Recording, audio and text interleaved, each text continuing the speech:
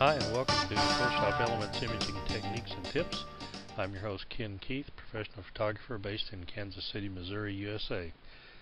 Season's greeting to those of you in the local Elements user group and to all those of you joining us on Vimeo and YouTube around the world. Thanks for dropping by. I thought we'd talk today about smart objects, and if you're using Photoshop Elements from version 6 and up, then you have access to these things. And it's kind of a misnomer because they're not actually objects, they're really special layers in which the pixels are protected. And I'm going to demonstrate that now in just a moment.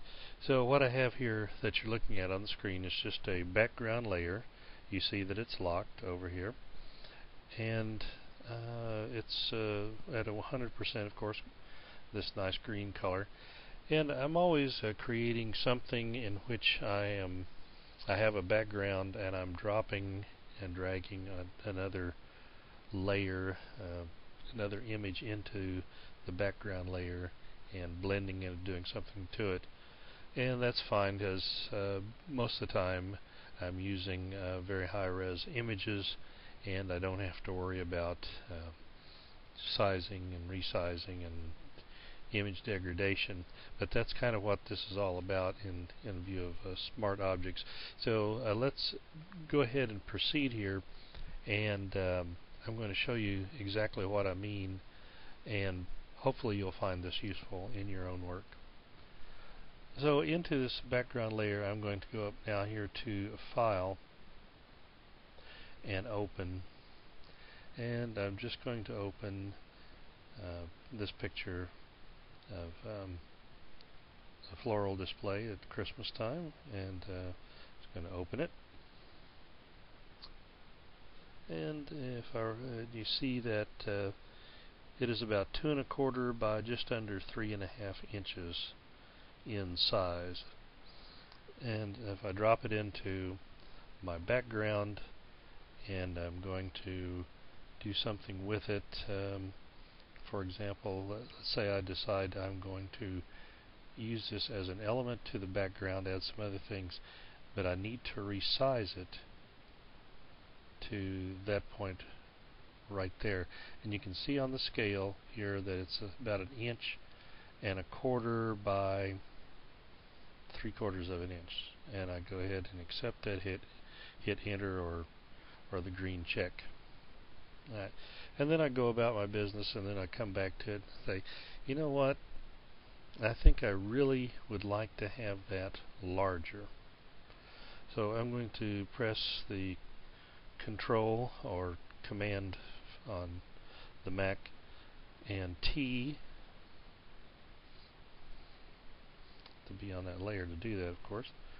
Control T, and now I'm going to drag this back out. If I drag it back out to its original size, so, or thereabouts, and hit enter or OK. And what has happened to this? Well, if you look at it at this magnification, you're going to say, well, nothing's happened to it. But let's do something here just to prove the point. Let's go back, and we're going to enlarge this, and we're going to go up.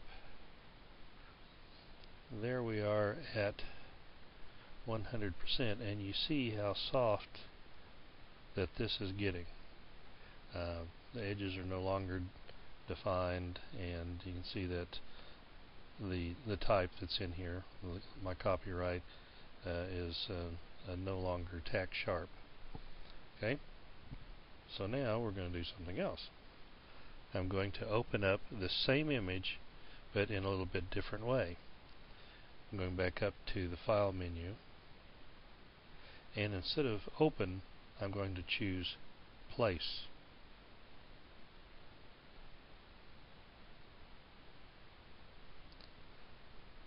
And going ahead and open the same picture again, right there. And you notice here now it says Place.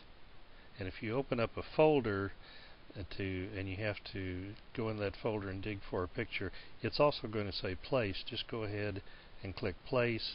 The folder opens up and you see the thumbnails of all your pictures. Select it, highlight it there, and click place. Now I'm going to do the very same thing that I did to the first one. Now this X through the object, or the smart object now that it's called, shows you that it truly is a smart object. And I'm going to take it up to the corner again,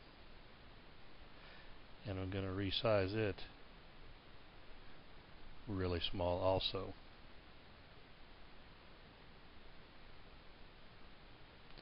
Put it up in the corner. I've made it really small, and I'm going to click the green check mark or hit enter, and there it is. And now I'm going to do the exact same thing that I did to the first one. I'm going to Control T to bring up free transform, and I'm going to bring it back out to its original size, or the same size as the other image that we had in there. And I'm going to accept that. OK.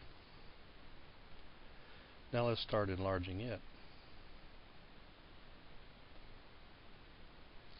There it is at 100%, and you see how crisp and nice everything is. And if I want to show that in relation to the very first image,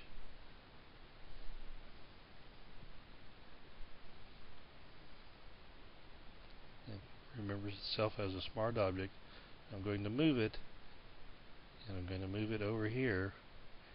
Remember, this is the original image at its approximate original size. This is the smart object at its original size, and I'm going to enlarge this now. Hopefully you'll be able to see this on your screen. Here's the original image, here's the smart object. Notice the difference in how sharp these are, how sharp, for example, the type layer is. Okay?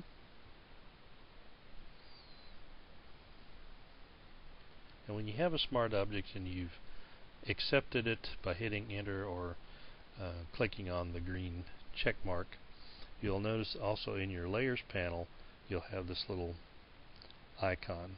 Of course, I'm still calling this a layers. It's a panel now. Previously we called it a layers palette. So whatever, it's it's all the same difference. Alright, now there's another feature of smart objects that's pretty nice. These two that we opened up on these layers are JPEGs that I drug in. But if I go up to File and Place, and I open up a raw file, I can do that and Place.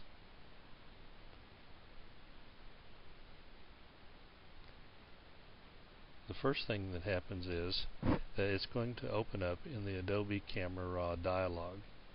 And here it is, and you can make your adjustments to it. Or you can wait till a little bit later on if you like. Just go ahead and OK it. And there you go. A little window comes that says Preparing Smart Object. And now it comes into your background as a smart object. And it will stay that way, and you can size it up, size it down without worrying about image degradation in any way, as opposed to just going to File and Open and bringing and just doing a drag and drop into your background layer. Alright, let's move on to one other thing. Alright, for now let's go ahead and get rid of our layer here, the one that has the object brought in that is not a smart object. Well, you'll see this now quite a bit, in which you have a background image that is faded, that is faded back. In other words, the opacity has been dropped, and then there'll be something that has been brought in this case a smart object, and it's going to stay at 100% opacity. But you often see this, for example, as in wedding photography. in which you'll have a background maybe of the church, of the city, of the wedding party, and that background image has a lower opacity. It might be even converted to black and white, for example, and then in the foreground there'll be the picture of the bride and groom in color at 100% opacity. Now, I saw a podcast of a Photoshop Elements tutorial in which they were doing that very same thing that we were talking about with the bride and groom, but there was one element that was not explained, and that is the instructor added a layer below the background layer and filled it with white. Well, why did they do that? Well, here's the reason. First of all, I'm going to go over here into the layers panel, and I'm going to unlock my background layer, and then let's say that I only want this at maybe 50% opacity, so that this will stand out more. So up here, and you'll remember that these are called scrubby sliders. You can click on the little down facing arrow and move your opacity slider back this way, or you can just simply hover over the word opacity and start dragging. Now you'll see here that you have some of these blank or what you call the transparent pixels are starting to show through here, and that is the reason, if this bothers you, that you can add the layer below this one. And normally when you add a layer by pressing the create a new layer icon, it will throw that layer above it. In order for you to place a layer below it, you're going to hold your control or command on Mac and press it, and now I'm going to fill it with white. This is if white were my foreground color, I would press Alt backspace, but since it's my background color, I'm going to press Control and backspace. That fills it with white. Then when you go to your background layer, highlight it and move its opacity down, you're not going to see the transparent pixels. You're going to see the color that the background layer, or the image, if you have an image, another picture there, what it looks like with the lowered opacity. So I wanted you to be aware of these things.